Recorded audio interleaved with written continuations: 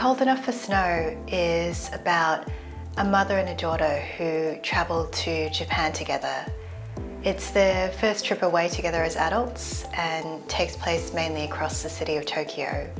But beneath this sort of everyday dialogue, there is, I think, a deeper dialogue taking place, and that is one that's very much about values and beliefs and the relationship between life and art, and also about family and memory and migration.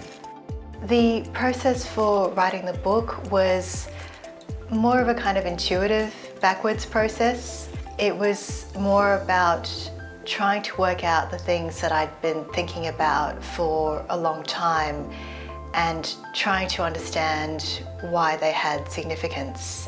I think I was also trying to say something about the nature of inheritance and fragmentation that can come with a history of migration, and how you can feel both very close to something and yet very distant from it, often at the same time, and what that might do to a relationship with a parent.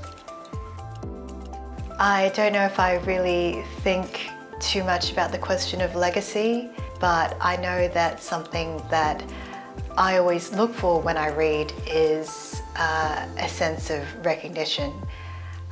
It's that sentence or that passage that tells me I'm not alone in my madness, that someone else has thought or felt these things before.